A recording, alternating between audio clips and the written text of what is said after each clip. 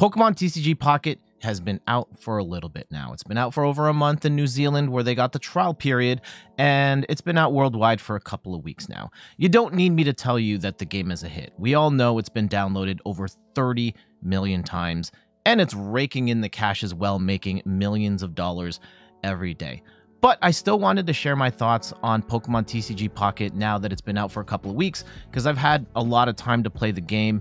And we've also, now that the game is out worldwide, we've seen some of the support that Pokemon has been providing the game in terms of post-launch events and stuff like that. So I wanted to share my thoughts on where the game is at right now, and in particular, as a player of the Pokemon TCG, one aspect of the game that really surprised me.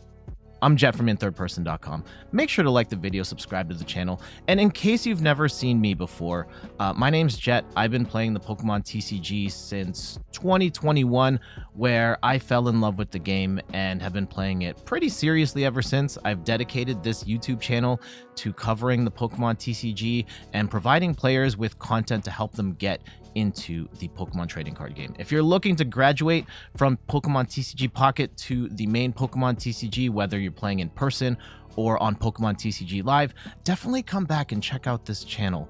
But for the time being, let's go talk about Pokemon TCG Pocket and where things stand with that game.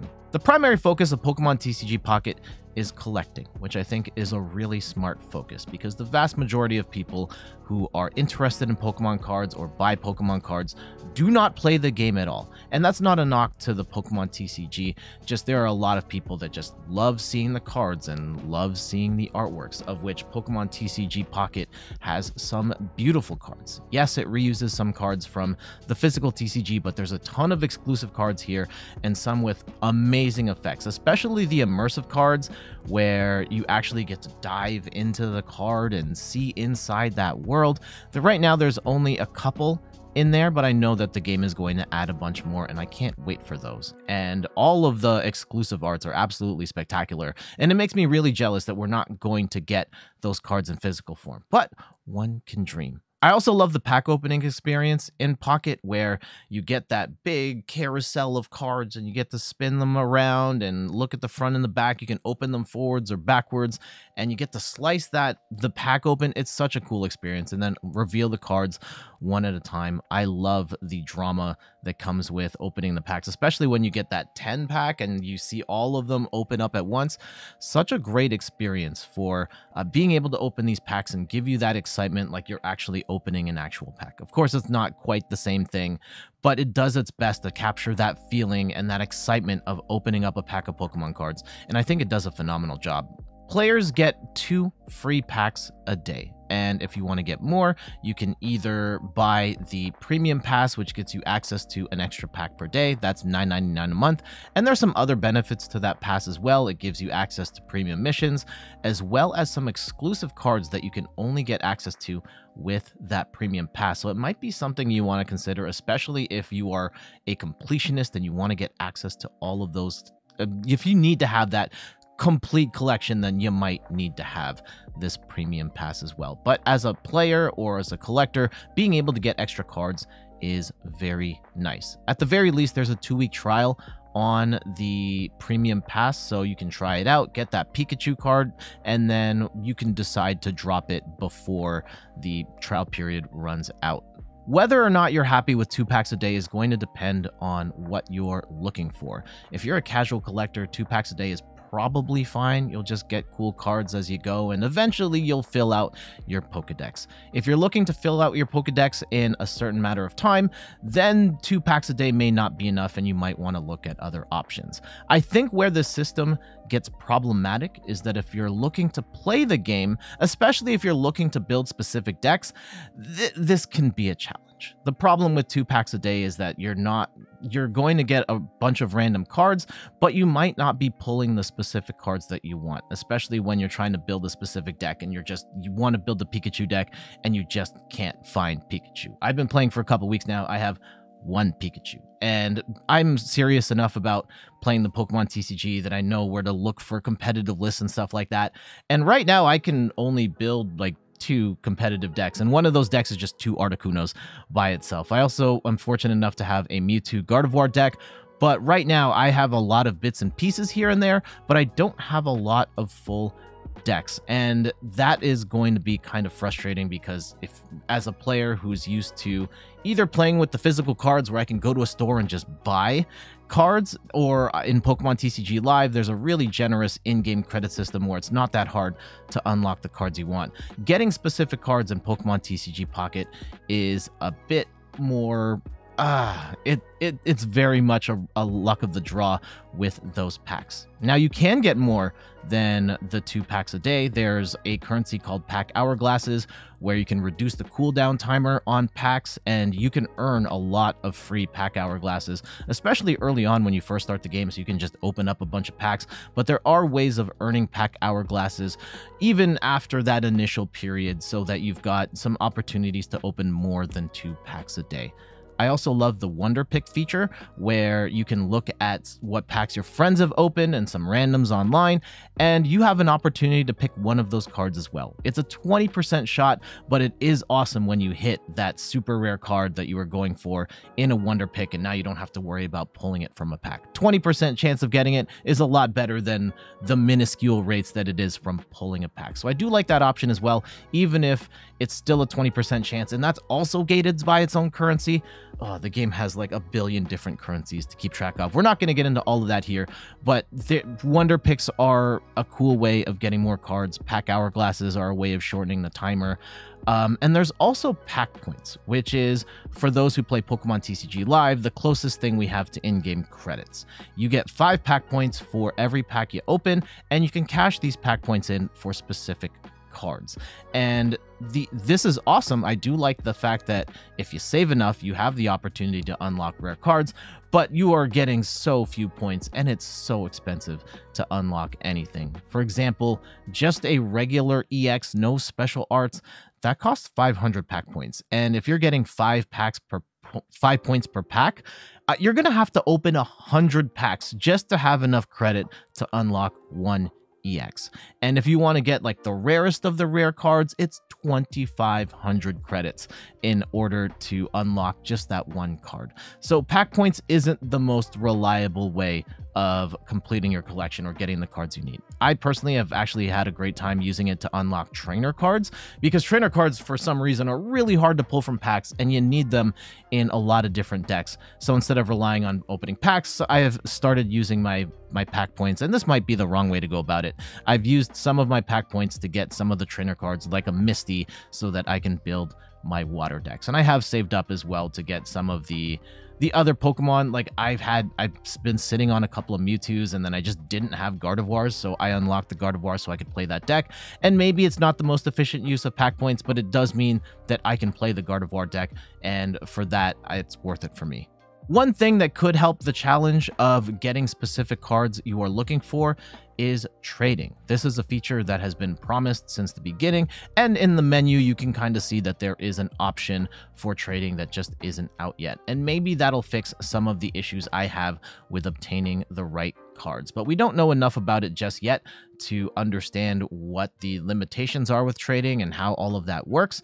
So we're just going to have to sit tight until that feature is released. But for the time being, especially if you're trying to play the game at a competitive level, getting cards is a challenge. As a collector, yeah, you will eventually get the cards, but as a player who wants to play seriously, it can be a problem not being able to get those specific cards, and it can be really frustrating. You end up playing with whatever cards you just happen to have and building a deck around it, and it's been cool to see some of the innovations in the deck building space. We've even seen some budget decks shine in the competitive scene. But if you're used to being able to just get the cards you want, even if you have to pay money for it, this can be very frustrating. And it's probably my biggest gripe with the game, is that getting the cards that you want is pretty tough. Now let's talk about playing the game in terms of actually battling.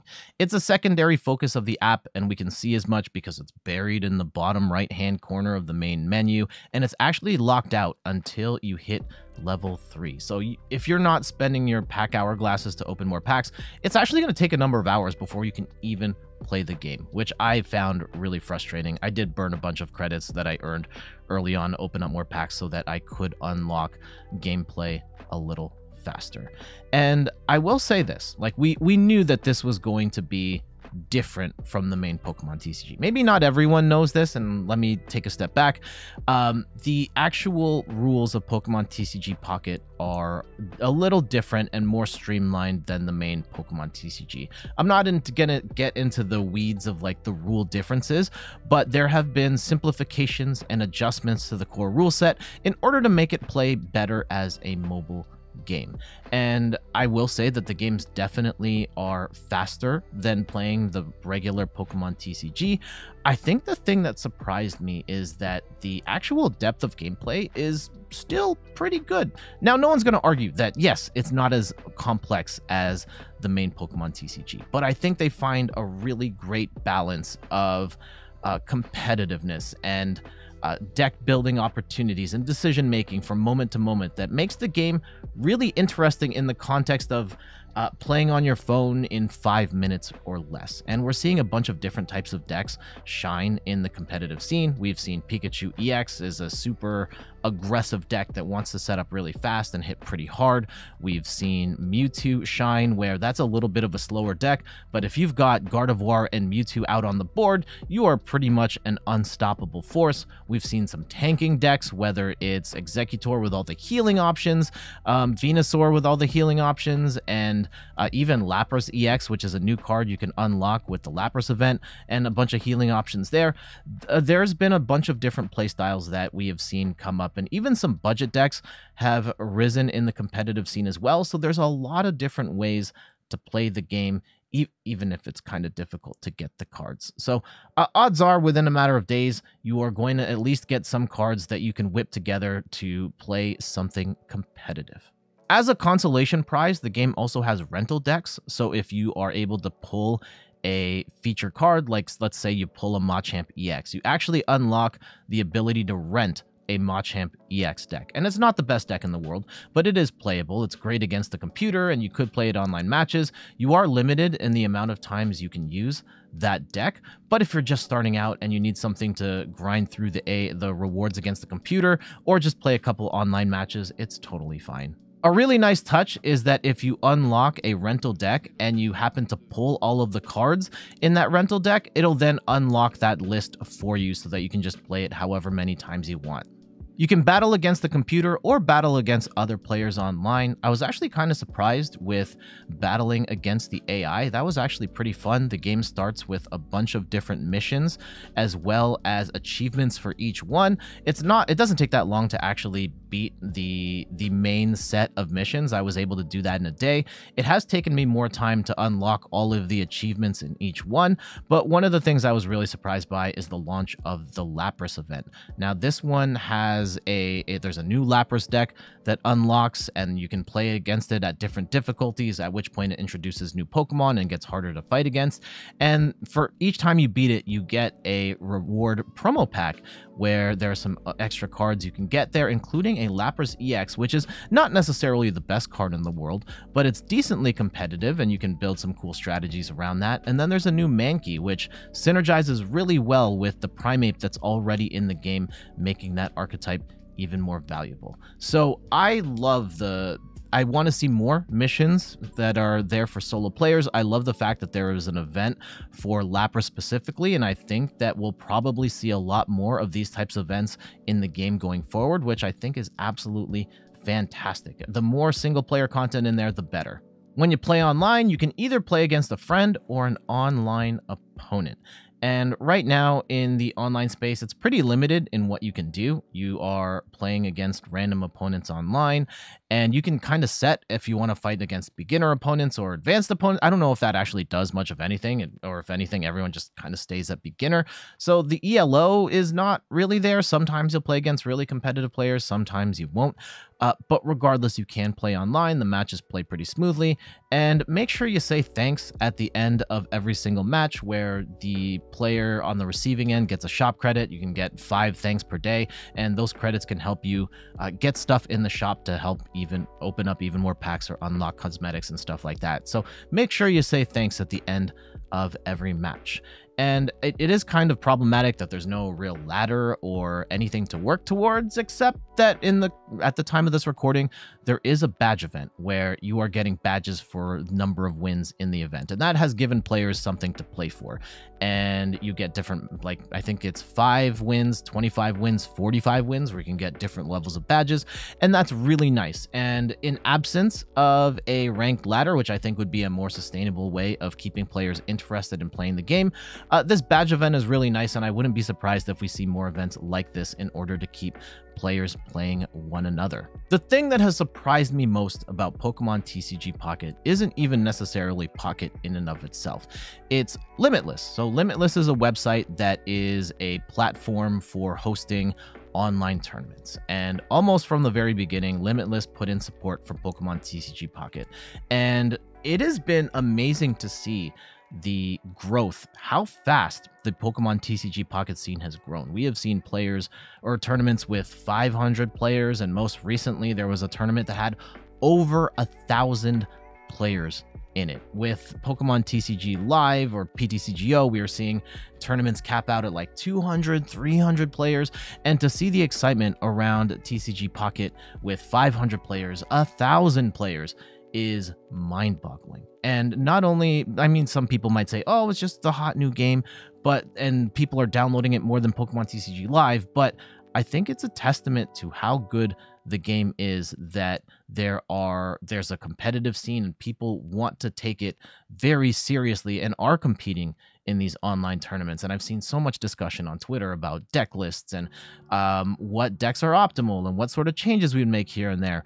And it's been awesome to see that people are really excited about the competitive connotations of Pokemon TCG Pocket and playing it at such a large scale of tournament. And I think that bodes really well for the game, especially when the whole lack of depth or complexity, they're going to add more cards and it's going to get better over time. But I think they've hit a really good foundation where the game is a ton of fun to play, even if it's not the most, it doesn't have as much depth as the original Pokemon TCG. I think Pokemon have knocked it out of the park where they've found a wonderful balance of this game is easy enough for new players to get in, but if you want to take it super seriously, you can, as long as you can get the cards.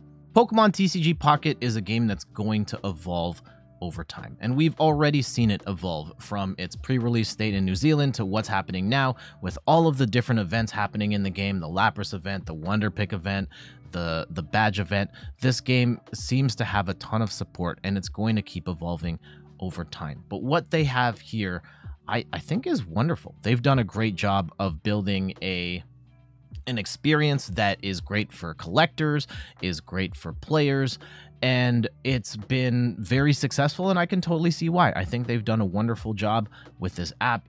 I haven't been able to put it down, and I'm playing it a ton, and I think that this game has a really bright future ahead. And I know there are going to be people that are going to have issues with the getting specific cards or just to take issue with spending money in general. And it's not going to be for everyone, and that's totally fine. But I think that Pokemon have done a wonderful job with this app, and I'm probably going to continue playing it. As for whether we cover Pokemon TCG Pocket on the channel, the answer is probably, but it's probably not going to be like an all-out thing. Like, I'm not going to be starting a new channel anytime soon. One, because I just don't have the time. Like, Pokemon TCG Live / the main Pokemon TCG keeps me more than busy, where I can barely keep up with that side of it, let alone picking up a whole other game. But the issues that I have with getting specific cards make it really difficult to cover Pokemon TCG Pocket in a way that I would like, because I don't have access to the cards, so I can't make those videos in a timely manner, right? I could maybe at most make 2 videos, one with Articuno and one with Mewtwo, and maybe I will.